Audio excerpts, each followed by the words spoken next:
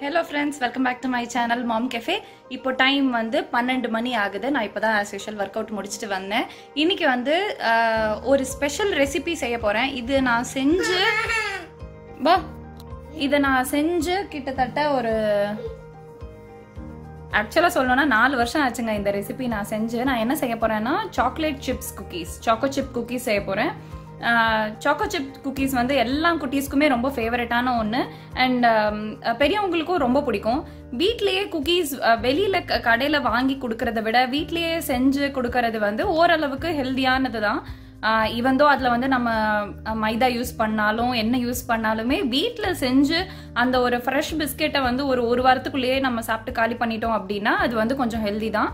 அதனால தான் வந்து நான் இப்போ செய்யலாம், இன்னைக்கு செய்யலாம் அப்படின்னு இருக்கேன். ஸோ அதுக்கு என்னென்ன வேணும் அப்படிங்கிறத நான் கடையில் இப்போ வரும்போதே சூப்பர் மார்க்கெட்டில் நான் வாங்கிட்டு வந்துட்டேன்.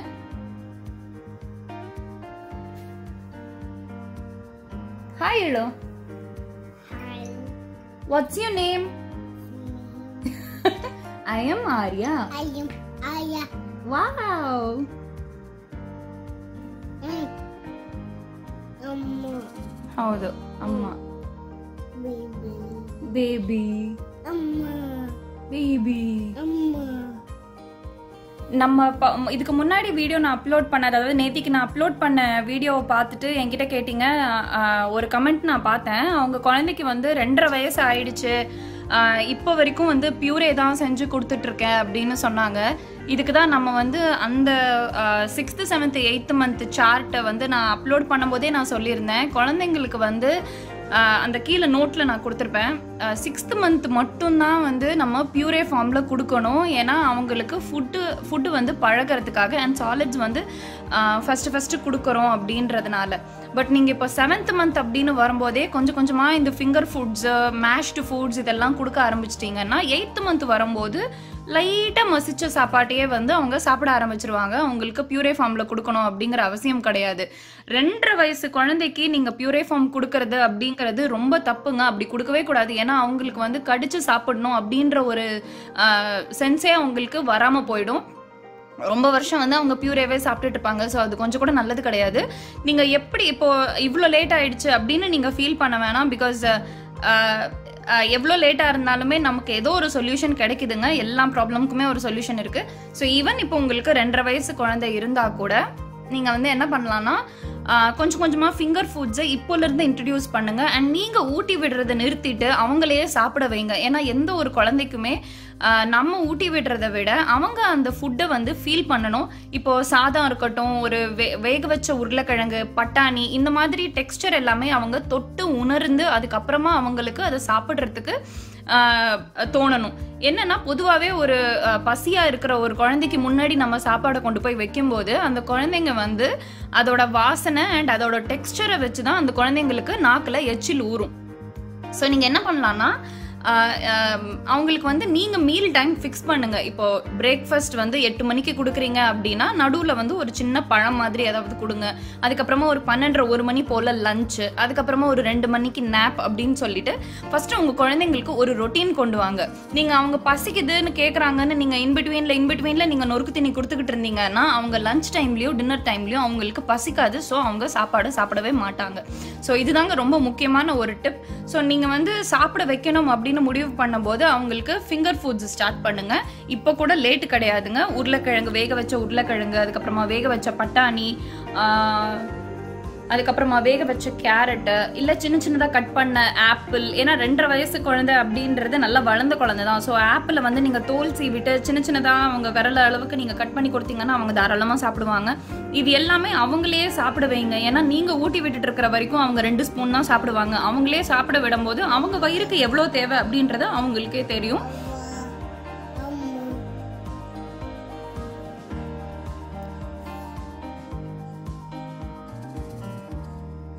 அவ என்னமோ பேசிக்கிட்டு இருந்தா, அதனால நான் டக்குன்னு கேமராவை காட்டினேன். நான் கேமராவை காட்டின உடனே அவ பேசுறதை நிறுத்திட்டா.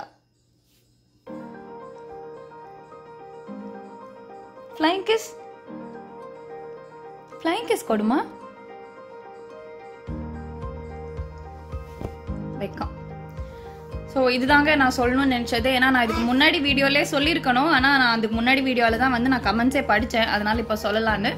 அண்ட் இன்னைக்கு வந்து இப்போ லஞ்சுக்கு நான் என்ன செய்ய போகிறேன்னா கத்திரிக்காய் தொக்கு செய்ய போகிறேன் அண்ட் புலாவ் செய்ய போகிறேன்.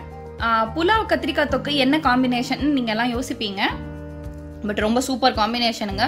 நான் வந்து லாஸ்ட் வீக் ஒரு நார்த் இந்தியன் ஆண்டி வீட்டுக்கு போயிருந்தோம், இங்கே அவங்க லஞ்சுக்கு கூப்பிட்டுருந்தாங்கன்னு. அவங்க வந்து ஒரு நார்த் இந்தியன் புலாவ் செஞ்சுட்டு அதுக்கு தொட்டுக்க வந்து கத்திரிக்காய் தொக்கு மாதிரி செஞ்சுருந்தாங்க. ஸோ எனக்கு ரொம்ப பிடிச்சிருந்தது அது. ஸோ இன்னைக்கு அதையே செய்யலாம் அப்படின்னு. ஸோ இன்னைக்கு வந்து நான் புலாவும் கத்திரிக்காய் தொக்கும் செய்ய போகிறேன். இந்த கத்திரிக்காய் தொக்கு நான் இதுக்கு முன்னாடி ஒரு வீடியோவில் நான் அப்லோட் பண்ணிட்டேன். ஸோ நான் அந்த ரெசிபியை காமிச்சு உங்களுக்குலாம் நான் இன்னைக்கு மொக்க போட போகிறது கிடையாது. ஸோ நான் வந்து புலாவ் எப்படி செய்கிறேன்றதை நான் உங்களுக்கு சொல்கிறேன். ஏன்னா புலாவை பொறுத்த வரைக்கும் நிறைய டைப்ஸ் இருக்குது. நிறைய பேர் வந்து வெள்ளை கலரில் புலாவ் செய்வாங்க. ஸோ வெள்ளை கலரில் செய்யும்போது தக்காளி சேர்க்க வேண்டாம், வெறும் வெங்காயம் மட்டும் சேர்த்தா போதும். சில பேர் வந்து தக்காளியும் சேர்த்து ஒரு புலாவ் செய்வாங்க. சில பேர் வந்து எல்லோ கலரில் ஒரு புலாவ் செய்வாங்க. அந்த புலாவில் பார்த்தீங்கன்னா தக்காளி இருக்காது, பட் எல்லா மசாலாவும் இருக்கும். ஸோ இன்னைக்கு நான் அந்த புலாவ் தான் செய்ய போகிறேன். அந்த புலாவ் தான் நீங்கள் பார்க்க போகிறீங்க. ஏன்னா கனமா கை கை கை கை ஊனி கொர்த்தன வெயிட் கொர்த்தன வெயிட் வெயிட். ஸோ நான் அந்த புலாவ் தான் இன்னைக்கு செய்ய போகிறேன். இதில் வந்து தக்காளி கிடையாது, வெங்காயம், பூண்டு, இஞ்சி, மற்ற எல்லா மசாலா பொடியும் சேர்த்து செய்கிற ஒரு ஐட்டம் தான் இது. இதுக்கு வந்து இந்த புலாவுக்கு நான் இப்போ வந்த உடனே அரிசியை ஊற போட்டுட்டேன். எந்த ஒரு புலாவு பிரியாணி நீங்கள் என்ன செய்கிறதா இருந்தாலும் பாஸ்மதி அரிசி வந்து நல்லா நீளமாக டேஸ்ட்டாக வரணும்னா ஒரு அரை மணி நேரமாவது அதை ஊற வைக்கணும். ஸோ நான் பார்த்தீங்கன்னா ஒரு இப்போ வந்த உடனே நான் வந்து அரிசியை ஊற போட்டேன். கிட்டத்தட்ட இப்போ வந்து நான் எப்படி காட்டுறது, இந்த கப்பில் வந்து நான் அரிசியை இப்போ ஊற போட்டிருக்கேன் பாருங்க. ஒரு கப் அரிசியை நான் ஊற வச்சிருக்கேன். ஸோ இப்போ டைமர் நான் வச்சிருவேன். எக்ஸாக்டாக நான் வச்சு 10 நிமிஷம் ஆயிடுச்சு. ஸோ நான் வந்து 20 நிமிஷம் வைக்க போகிறேன். 20 நிமிஷம் வச்சுட்டு நான் அதுக்கப்புறமா பேசுகிறேன். ஹே Google, set a timer for 20 minutes. 20 minutes starting now. So இப்போ 20 minutes டைமர் வச்சாச்சு. இந்த 20 minutesக்கு அப்புறமா நான் வந்து புலாவ் எப்படி செய்கிறேன் அப்படின்றத நான் காட்டுறேன். அதுக்குள்ளே நான் வந்து காய்கறி, வெங்காயம், இஞ்சி, பூண்டு இது எல்லாத்தையுமே நான் கட் பண்ணி ரெடியாக வச்சுக்கிறேன். இப்போது இந்த ரெசிபிக்கு ஃபஸ்ட்டு நான் ஒரு குக்கர் எடுத்துக்கிறேன். அந்த குக்கரில் வந்து equal amount of oil and butter எடுத்திருக்கேன். ஸோ உதாரணத்துக்கு வந்து ஒரு டேபிள் ஸ்பூன் பட்டர் எடுத்திருக்கேன்னா ஒரு டேபிள் ஸ்பூன் அளவு எண்ணெய் எடுத்திருக்கேன். இப்போ அதில் வந்து கொஞ்சமாக சோம்பு, கொஞ்சமாக ஜீரகம், இது ரெண்டும் கொஞ்சம் சேர்த்துக்கிறேன். அதுக்கப்புறமா ஒரே ஒரு பட்டையும் ஒரே ஒரு அன்னாசி பூவும் நான் சேர்த்துருக்கேன். இது நல்லா வதங்கினதுக்கு அப்புறமா நான் வந்து வெங்காயத்தை ரொம்பவே மெலிசாக ஸ்லைஸ் பண்ணி வச்சுருந்தேன். ஸோ அதை நான் சேர்த்துக்கிறேன். அதை சேர்த்துட்டு நல்லா வதக்கிக்கணும். வெங்காயம் வந்து கோல்டன் ப்ரௌனாக ஆகிறதுக்கு முன்னாடி ஸ்டேஜ், மேபி ஒரு கண்ணாடி பதத்துக்கு அப்படின்னு சொல்லலாம். ஸோ கண்ணாடி பதத்துக்கு வர வரைக்கும் வெயிட் பண்ணிவிட்டு அதுக்கப்புறமா அதில் நம்ம இஞ்சி பூண்டு விழுது சேர்க்க போகிறோம். இதில் பச்சை மிளகா சேர்க்க போகிறது கிடையாது, நம்ம ரெட் சில்லி பவுடர் தான் சேர்க்க போகிறோம். அதுக்கு முக்கியமான காரணம் அப்படின்னு பார்த்திங்கன்னா ரெட் சில்லி பவுடர் வந்து கலரும் கொடுக்கும், காரமும் கொடுக்கும். ஸோ அந்த ஒரு ரீசன் தான். ஏன்னா நான் பச்சை மிளகா சேர்க்கும் போது நான் வந்து மோஸ்ட்லி ரெட் சில்லி பவுடர் சேர்க்க மாட்டேன், ஏன்னா காரம் ஜாஸ்தி ஆயிரும்ன்றதுக்காக. ஸோ நான் இந்த ரெசிபியில் பச்சை மிளகா சேர்க்கவே இல்லை, அதுக்கு பதிலாக நான் வந்து ரெட் சில்லி பவுடரே சேர்த்துக்கிட்டேன். ஸோ இப்போ இஞ்சி பூண்டு விழுதும் சேர்த்துட்டு நல்லா வதக்கிக்கணும். இஞ்சி பூண்டு விழுதில் இருக்கிற அந்த ஒரு பச்சை வாசனை போகணும். நான் வந்து என்னென்ன எடுத்து வச்சுருக்கேன் அப்படின்லாம் நான் காட்டலைங்க, நான் டேரெக்டாகவே ரெசிபிக்கு போயிட்டேன். ஏன்னா இது நிறைய பேர் ஆல்ரெடி செஞ்சுருப்பீங்க. இப்போது இந்த வெங்காயம் வதங்கிறதுக்காக கொஞ்சமாக உப்பு, அதுக்கப்புறமா தேவையான அளவு இந்த மசாலா பவுடர் எல்லாமே நீங்கள் இந்த வெங்காயத்துக்கூடயே சேர்த்துடலாம். உதாரணத்துக்கு கொஞ்சமாக மஞ்சள் தூள், அதுக்கப்புறமா கொஞ்சமாக மிளகாய் தூள், அதுக்கப்புறமா கொஞ்சமாக தனியாத்தூள், இது மூணுத்தையுமே சேர்த்துட்டு நல்லா வதக்க போகிறோம்.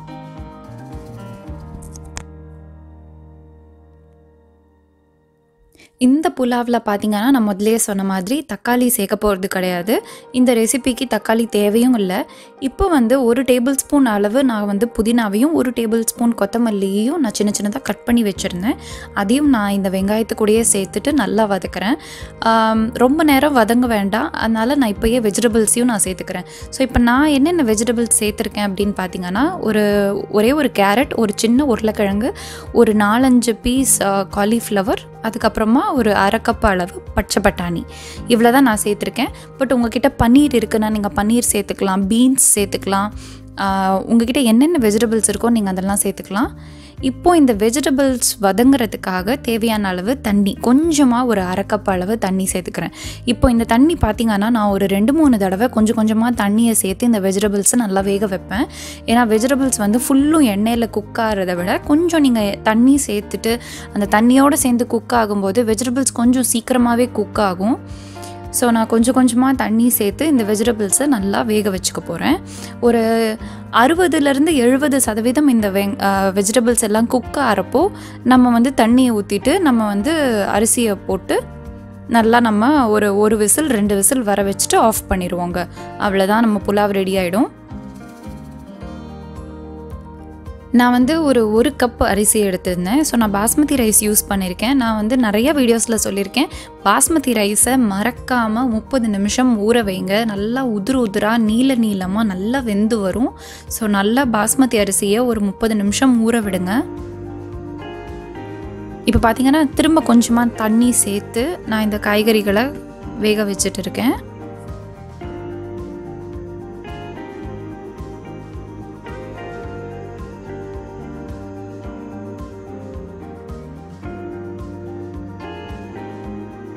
இப்போது இதில் ஒரே ஒரு டீஸ்பூன் அளவு எலுமிச்சை சாறு சேர்த்துக்கிறேன்.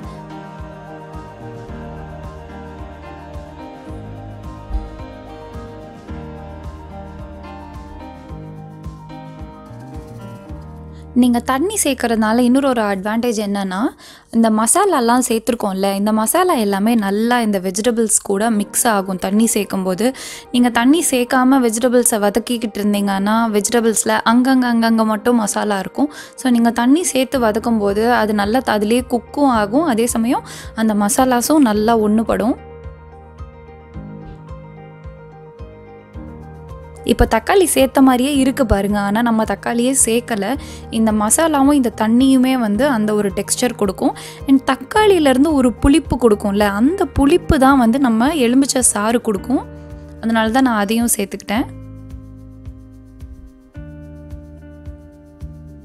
இப்போது 1:2 ரேஷியோவில் தண்ணி சேர்த்துக்க போகிறோங்க.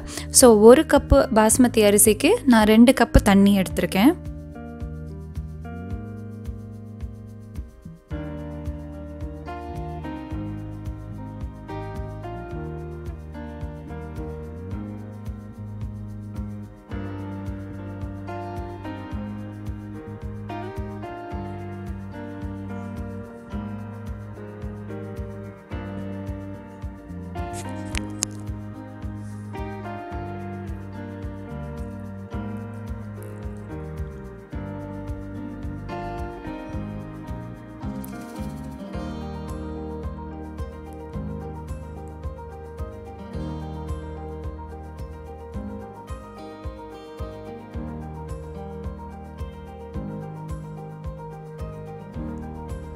இப்போது நான் 2 கப்பு தண்ணி சேர்த்துக்கிறேன். இந்த தண்ணி சேர்த்துட்டு உப்பு டேஸ்ட் பண்ணி பாருங்கள். இன்னும் கொஞ்சம் உங்களுக்கு உப்பு தேவைப்பட்டுச்சுன்னா தேவையான உப்பு சேர்த்துட்டு அதுக்கப்புறமா நம்ம ஊற வச்சுருந்த அரிசியை நல்லா வாஷ் பண்ணிவிட்டு அந்த அரிசியை சேர்த்து 2 விசில் வர வச்சுட்டு நீங்கள் ஆஃப் பண்ணிவிடுங்க. ஆஃப் பண்ணிவிட்டு ஒரு 10-15 நிமிஷத்துக்கு அப்புறமா விசிலை எடுத்துகிட்டு அதுக்கப்புறமா ஓப்பன் பண்ணிங்கன்னா நல்லா வெந்திருக்கும். அவ்வளோதான், நம்ம புலாவ் ரெடி.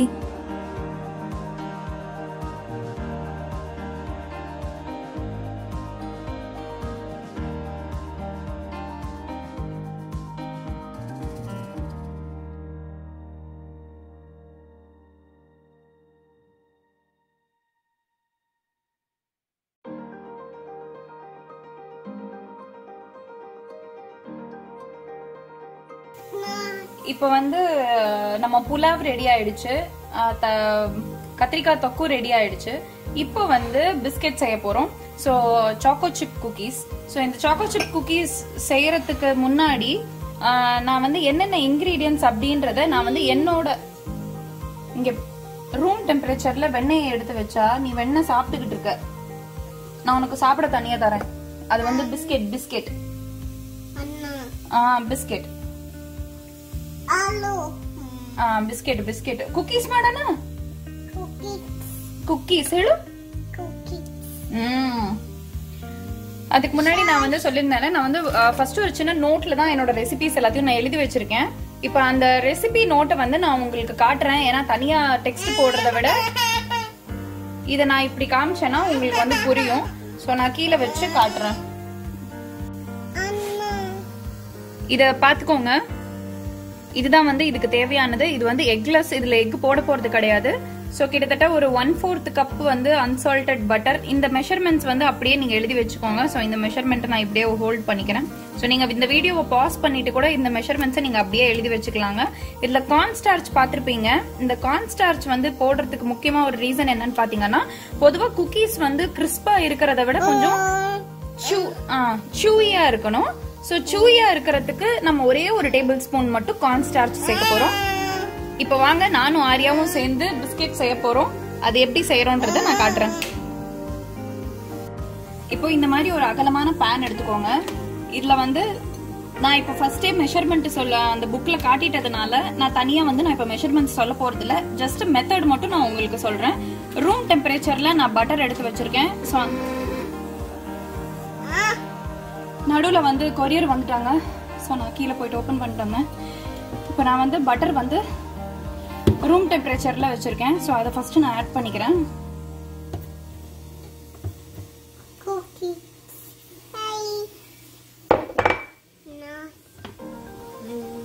பட்டர் சேர்த்துட்டு நல்லா விஸ்க் பண்ணிக்கணும். ஸோ நான் வந்து இங்க இப்படி எலக்ட்ரிக்கல் விஸ்க் யூஸ் பண்றேன். பட் உங்ககிட்ட இந்த மாதிரி விஸ்க் இருந்தா கூட நீங்க யூஸ் பண்ணிக்கலாம்.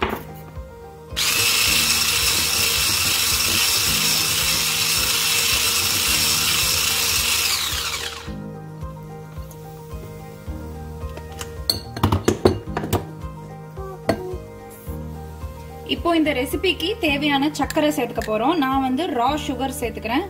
ஸோ நாட்டு சர்க்கரை, உங்ககிட்ட நாட்டு சர்க்கரை இருக்குன்னா நீங்க அது கூட சேர்த்துக்கலாம். இந்த பொண்ணு வந்து சர்க்கரை சாப்பிடுறதுக்கு கேட்டுக்கிட்டு இருக்கா.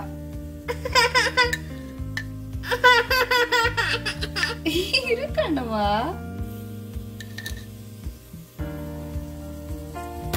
இவளுக்கு இந்த நாட்டு சர்க்கரையில ஒரு கசப்பு இருக்கும்ல, அந்த கசப்பு ரொம்ப பிடிக்குது. அதனால இப்ப வந்து நம்ம சர்க்கரை சேர்த்துக்கலாம். இப்ப இந்த சர்க்கரை சேர்த்துட்டு நல்லா விஸ்க் பண்ணிக்க போறோம். நான் வந்து வீடியோ வேணா பாஸ் பண்ணிக்கிறேன், ஏன்னா உங்களுக்கு வந்து சவுண்ட் கேட்கும் அதனால. சோ இப்ப வந்து இந்த பொண்ணு என் பக்கத்துல உட்காந்துக்கிட்டு என்னமோ ஒண்ணு சாப்பிட்டுக்கிட்டு இருக்கா. சோ இப்ப இதோட கன்சிஸ்டன்சி பாத்தீங்கன்னா இப்படி இருக்கும், நல்ல கிரீம் மாதிரி இருக்கும். சோ நீங்க சர்க்கரையை வந்து ஒரு நிமிஷம் என்னமா, நீங்க சர்க்கரையை வந்து பொடி பண்ணி கூட சேர்த்துக்கலாம். உனக்காக தானே அம்மா செய்யறேன். பேப்பரை கிழிக்காதீங்க, கொஞ்சம் நல்ல பிள்ளையா இருச்சல்லம்மா. இப்போ வந்து கொஞ்சமா வெனிலா எசன்ஸ் சேர்த்துக்கிறேன்.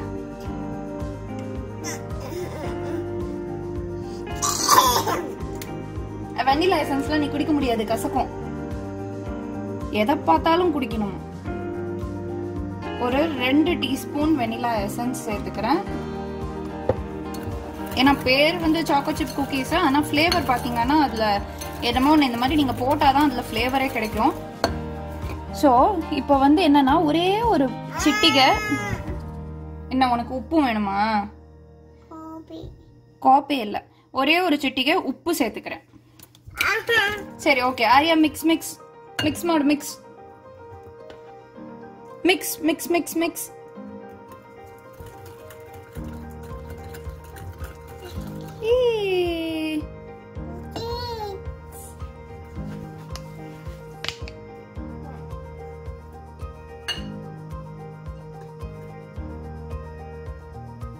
இல்லோட ஆரியா, அம்மா நோடு.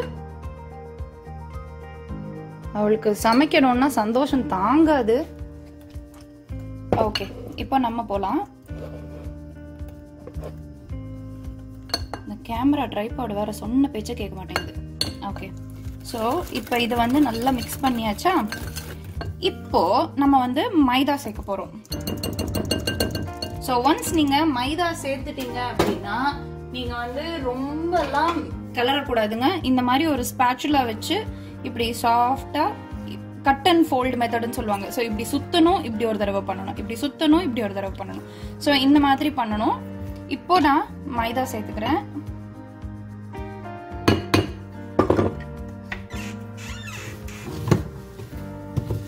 நீங்க மைதா சேர்க்கிறப்பவே கொஞ்சமா பேக்கிங் பவுடரும் சேர்த்துக்கலாம். இது எப்பயாவது செஞ்சு கொடுங்க. இது வந்து அடிக்கடிலாம் செய்ய வேண்டாம். ஏன்னா என்னதான் வீட்டுல செய்யறதா இருந்தாலும் நீ வேணும் தானே என்ன பேச விடாம பண்ற. தரேம்மா, உனக்கு என்ன வேணும்?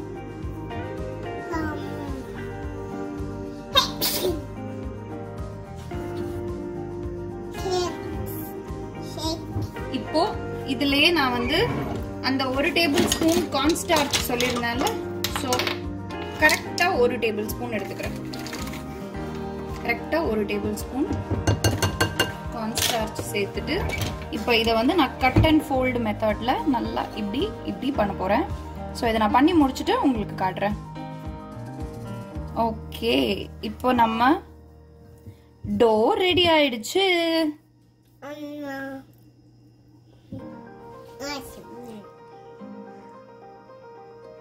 Yummy? Thumbs up. Okay. Okay. இப்போ கடைசியா ஒரே ஒரு ஐட்டம் மட்டும் சேர்க்க போறோம். அது என்னன்னா நம்ம சாக்கோ சங்க்ஸ். ஸோ நான் வந்து செமி ஸ்வீட் எடுத்திருக்கேன். ரொம்ப ஸ்வீட் இல்லாம இருக்கிறதுக்காக semi sweet chocolate chips and chunks ரெண்டுமே எடுத்திருக்கேன். பட் உங்களுக்கு என்ன கிடைக்குதோ நீங்க வாங்கிக்கலாம். இதே பிஸ்கெட்ல நீங்க வந்து சாக்கோ சிப்ஸ் சேர்க்காம நீங்க வந்து வெறும் ஒயிட் சாக்லேட் மட்டும் சேர்த்தீங்கன்னா ஒயிட் சாக்கோ சிப் குக்கீஸ், அவ்வளவுதாங்க.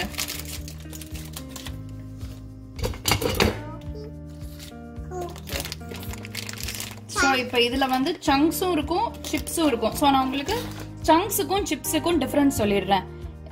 இப்போ பாத்தீங்கன்னா இங்க பாருங்க. Okay, focus camera. ஓகே, ஐயோ எடுத்து சாப்பிட்டா ரவுடி பேபி. இரு, நான் வீடியோல காட்டிடுறேன். சோ இப்ப பாத்தீங்கன்னா இது வந்து சங்க்ஸ். ஏய் கம்முனு கம்முனு.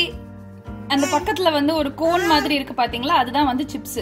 ஐயோ இந்த பொண்ணு இந்த ரெண்டுத்தையுமே எடுத்துக்கிச்சு. Rowdy baby. இது வந்து உங்க இஷ்டம் தாங்க. உங்களுக்கு ரொம்ப சாக்கோ சிப்ஸ் பிடிக்கும்னா நீங்க அதிகமா கூட சேர்த்துக்கலாம். இப்ப நான் வந்து இவ்வளோ சேர்த்துக்கிறேன்.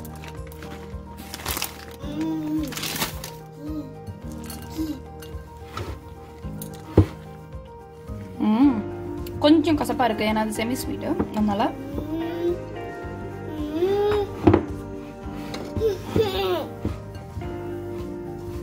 சோ நம்ம குக்கி டோ இருடி செல்லம். நம்ம குக்கி டோ ரெடி ஆயிடுச்சு. இப்போ இத வந்து குட்டி குட்டி பாலா செஞ்சு இங்க பாத்தீங்கல்ல,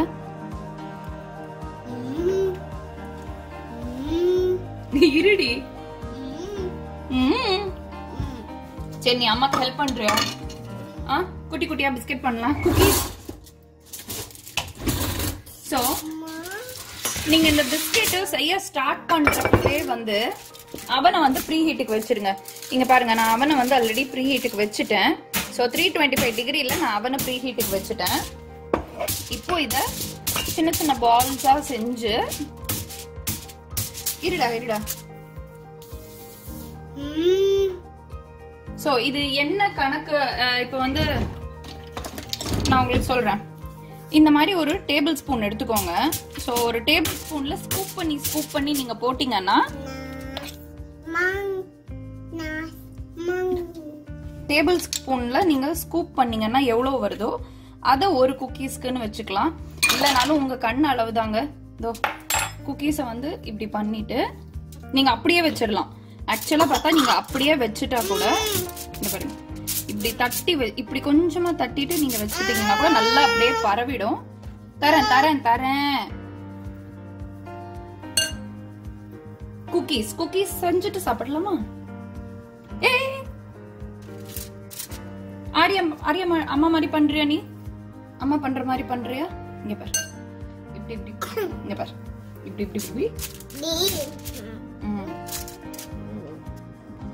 இப்போ நான் வந்து ஒரு குக்கீஸ்க்கும் இன்னொரு குக்கீஸ்க்கும் இவ்வளோ கேப் விட்டுருக்கேன். ஏன்னா இப்போ நம்ம பண்ணிட்டு எடுத்தோம்னா உங்களுக்கு தெரியும் இது வரைக்கும் ஸ்ப்ரெட் ஆயிடுங்க. குக்கீஸ் நல்லா பெருசா வரும். இது வந்து நான் கொஞ்சம் அன்இவனா தான் செஞ்சிருக்கேன். இது ஒன்று தான் பார்த்தீங்கன்னா உங்களுக்கு டேபிள் ஸ்பூன்ல எடுத்து காமிச்சேன். மற்றது எல்லாமே சும்மா நான் கண் அளவு தான் கண்ணிலே எடுத்து வச்சுட்டேன். ஸோ நீங்க வந்து உங்களுக்கு ஏற்ற மாதிரி வச்சுக்கலாம். நீங்க குட்டி குட்டியா செய்யணும்னா கூட செஞ்சுக்கலாம். இப்போ வந்து சும்மா டெக்கரேஷனுக்கு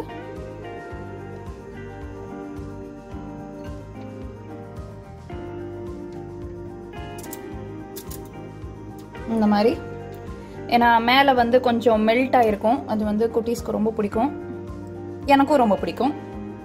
இப்போ இதுலேயே வந்து 1 2 3 4 5 6 7 8 குக்கீஸ் இருக்கு. அது இல்லாமல் இதுலேருந்து ஒரு 3-4 குக்கீஸாவது வந்துருங்க. ஸோ நம்ம போட்ட மெஷர்மெண்ட்டை வச்சு ஒரே அளவு நீங்கள் செஞ்சீங்கன்னா ஒரு 10-15ஆவது உங்களுக்கு வரும். இப்போ இதை வந்து நான் 325 டிகிரி செல்சியஸில் கிட்டத்தட்ட ஒரு 18 நிமிஷம் வைக்க போகிறேன். வச்சதுக்கு அப்புறமா நான் வெளியில் எடுத்துட்டு இது எப்படி இருக்குன்னு காட்டுறேன். இப்போ 18 மினிட்ஸ் ஆயிடுச்சு. நம்ம குக்கீஸ் ரெடி ஆயிடுச்சு. பாருங்க, நம்ம வந்து குட்டியா தானே வச்சோம், அது எவ்வளோ பெருசா இருக்கு பாருங்க.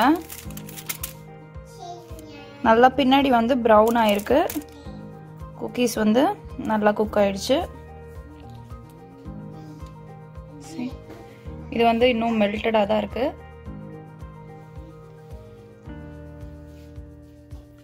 இது என்னன்னா, இது நீங்க இப்பவே சாப்பிட முடியாது.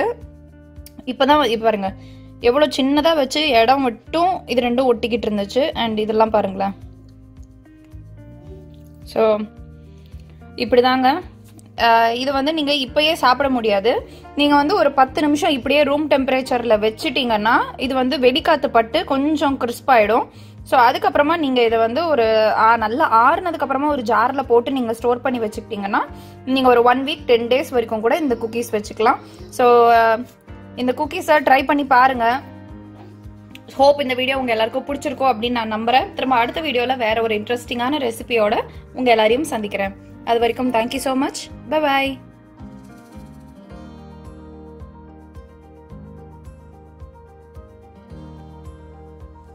ஸோ நம்ம ஆர்யா வந்து குக்கீஸ் டேஸ்ட் பண்ணிட்டு இருக்கா. இது ஏன்மா? நீங்களும் உங்க குட்டீஸ் கூட இந்த குக்கீஸ் செஞ்சு டேஸ்ட் பண்ணி பாருங்க, உங்களுக்கு கண்டிப்பா பிடிக்கும். அண்ட் இன்கேஸ் நீங்க வந்து எக்கு சேர்க்கணும் அப்படின்னு நினைக்கிறீங்கன்னா நம்ம இந்த வெண்ணெயையும் சர்க்கரையையும் போட்டு பீட் பண்ணோம்ல, அந்த ஸ்டேஜ்ல நீங்க ஒரே ஒரு எக் மட்டும் நீங்க சேர்த்துக்கலாம். திரும்ப அடுத்த வீடியோல வேற ஒரு இன்ட்ரெஸ்டிங்கான ரெசிபியோட உங்க எல்லாரையும் சந்திக்கிறேன். இல்லையா? பாய் சொல்லணும்னா இங்க வரணும். பாய் சொல்லு. Bye.